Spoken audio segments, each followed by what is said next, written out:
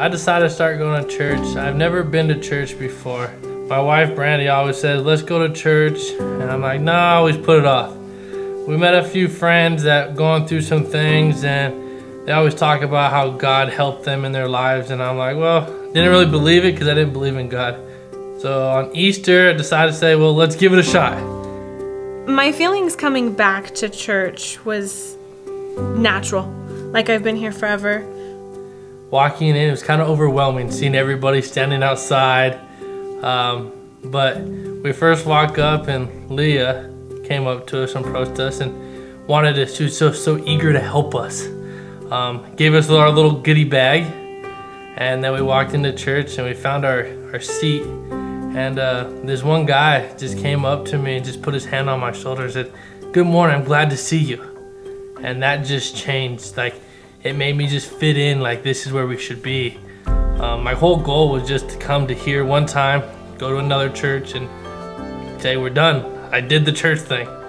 But between the events of that one guy, the friendliness of feeling like a family here, changed the way my life is, and I decided to stay going to church here.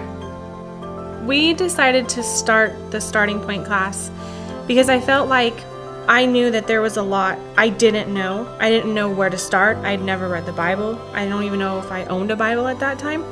And so I thought, well, what the heck? You know, we worked through these books and it was easy to talk about.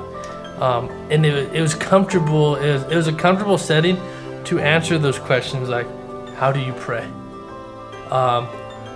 What is God to you? How do you fit into the family?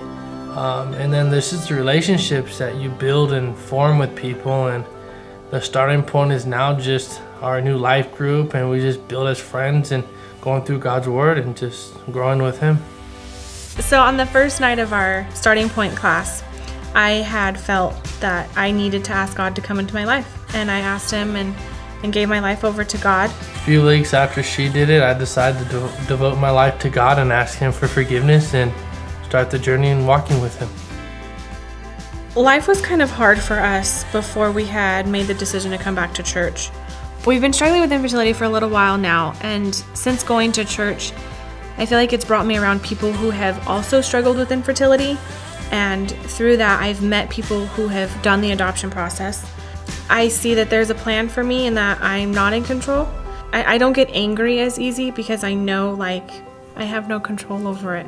And struggling with infertility, I don't feel like it's a struggle as more of a learning and knowing that maybe it's not meant for me to have a baby physically because there's a baby out in the world that needs us. My life's been completely changed. I feel God has always been in my life, even though I didn't believe in Him.